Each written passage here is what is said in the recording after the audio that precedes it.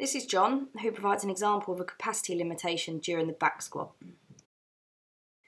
As you can see here, if we pause at his full depth, he's not quite reaching parallel, and he stops the squat with his hips quite far above his knees.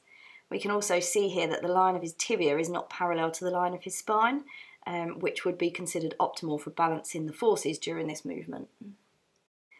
There are numerous things that can cause this movement pattern to occur, and in some cases it is linked to motor control. However, in this example, when we test his ankle range of movement using the knee to wall test, we can see that he is restricted in his ankle dorsiflexion bilaterally. It's suggested that if the knee can reach the wall approximately 3 to 4 inches away, which is approximately a fist's distance, that will give adequate ankle dorsiflexion in order to reach full depth in the squat. But as you can see with John here, he's unable to achieve that and actually has to bring his toes very close to the wall in order for his knee to be able to make contact without the heel lifting from the floor.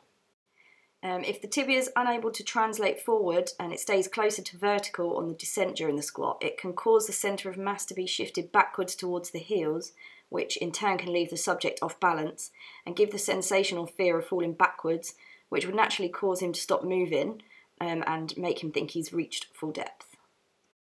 So there are a couple of things we can do to help improve his movement pattern here. Initially, a joint mobilisation technique of the talar-crural joint to help increase his dorsiflexion range. And following this, we need to strengthen within that new range of movement, which we can do so by doing some eccentric loading of the gastrocnemius and soleus complex. Secondly, if we had a slight raise to his heels here for the duration of the squat, which could also be achieved with a weightlifting shoe, we can see that he's now able to reach a much lower depth and he's now able to hit parallel in comparison to when he does it with a flat foot, as you can see here. This allows him to perform a more optimal movement pattern and he's now able to start developing strength in this new desirable range of movement. So this is Jack, who demonstrates an example of having developed a non-optimal movement pattern during the back squat. He doesn't move too far away from the technical model. However, if we slow it down here, you can see that his lumbar spine moves into flexion and he just loses his lordotic curve as he hits full depth. So one explanation for this is due to connective tissue tightness of his hip flexors, as you can see here when tested with the Thomas test, suggesting that it would be a capacity issue. That said though, when we assess his movement pattern on all fours, we can see that he does actually have the ability to get his hips below parallel before the spinal flexion starts to occur. So actually, this is an example of where skills and capacities are interlinked. On talking with Jack regarding the depth of his squat, he mentioned that he tends to use the bounce at the bottom in order to help him get up, particularly when the weight gets very heavy. So this means that he could have developed this movement pattern actually from allowing himself to go to a depth where the hip flexor tightness begins to affect his lordotic position.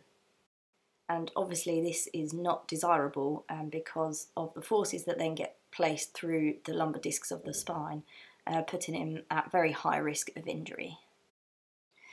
So there are a couple of things we can do to help improve this movement pattern. Initially, he would probably benefit from working on his hip flexor mobility by using techniques such as the front foot elevated split squat in order to eccentrically load the tissue and create length under tension.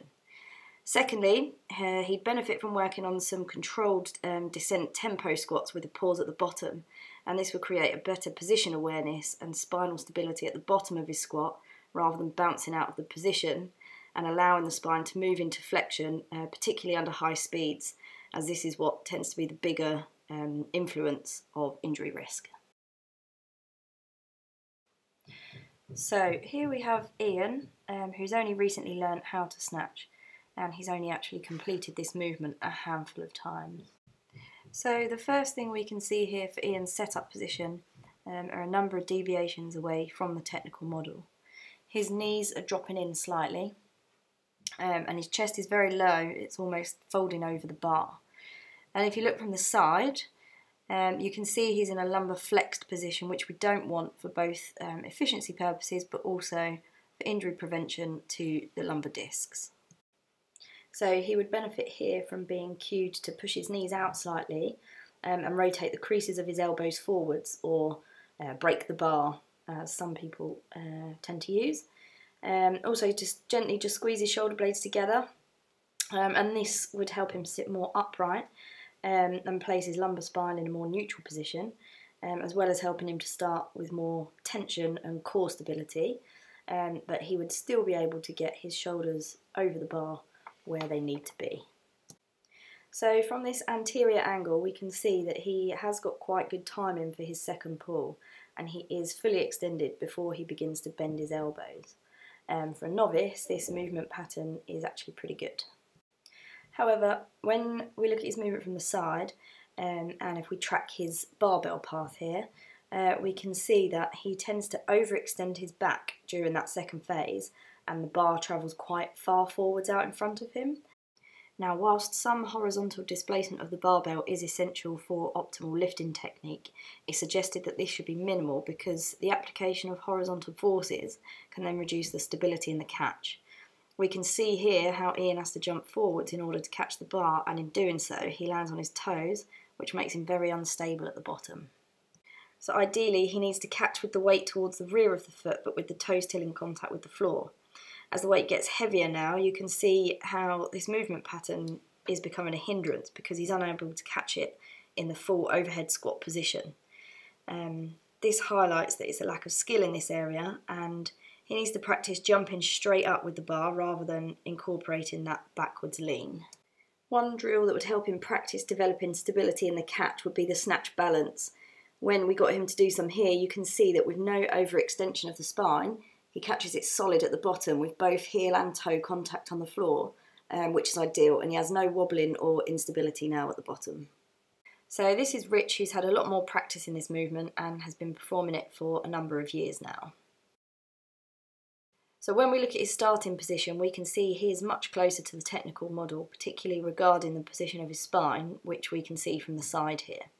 He does tend to drive his knees quite far out, which could be due to tightness of his glute muscles, so he could be cued here to keep his big toes pressed into the floor, just to ensure he doesn't roll out onto the outside of his foot. So when we look at Rich's snatch from the front, we can see that he does not reach full extension before he begins to pull the bar and flex his elbows. And this is more prominent on his left-hand side. However, unlike Ian, he explodes directly upwards, and he's pretty good at keeping the bar close to his torso, so the barbell path is a much straighter line and it doesn't translate forwards quite as far. This means he's able to catch it in a much stronger position at the bottom without having to jump too far forwards to meet the bar. This would suggest he has better motor control pattern of performing this movement. That said, when we look from the front again, we can see that his left shoulder drops significantly in comparison to the right when he catches the bar, and that does affect his stability on the catch. And we can see he struggles to catch it in a full overhead squat position. On talking with Rich, it became apparent that he's previously injured that left shoulder. When we look at his range of movement using the Apley scratch test, we can see that he has a slightly increased range of movement on his left side compared to his right. It would need a lot more further investigation to support this theory, but it would suggest there's an element of instability on that left-hand side. It could be that he's compensating during his pull by overusing his biceps rather than relying on the balance between the trapezius, deltoid, lats and the rotator cuff muscles, and therefore he's developed this non-optimal motor control pattern due to that insufficient capacity regarding muscle strength on that left side. So initially he would most likely benefit from some rehabilitation to help stabilise that left shoulder initially. One exercise we can do is an inverted kettlebell hold. Once that is corrected, he'd then need to address the motor control pattern and relearn the skill of that second pull. One exercise would be the high hang snatch, which would benefit that. So he can practice hitting that triple extension of the lower limb whilst maintaining a full elbow extension before he begins to pull the bar upwards. So in summary, this vlog demonstrates how non-optimal movement patterns can occur in weight room activities from either a lack of skill in the execution of the movement and sometimes through lack of capacities. We can also see how these two things can link and impact one another. Sometimes a lack of capacity alone can mean our ability to execute the skill optimally is hindered, and in comparison we can see how sometimes poor execution of a skill can lead to non-optimal movement patterns, thus hindering our capacity to achieve the desired criteria of a given task. This in turn can lead to developing insufficiencies such as muscular tightness and or weakness from reinforcing these poor motor control patterns and increasing the risk of injury, as well as limiting an athlete's true ability.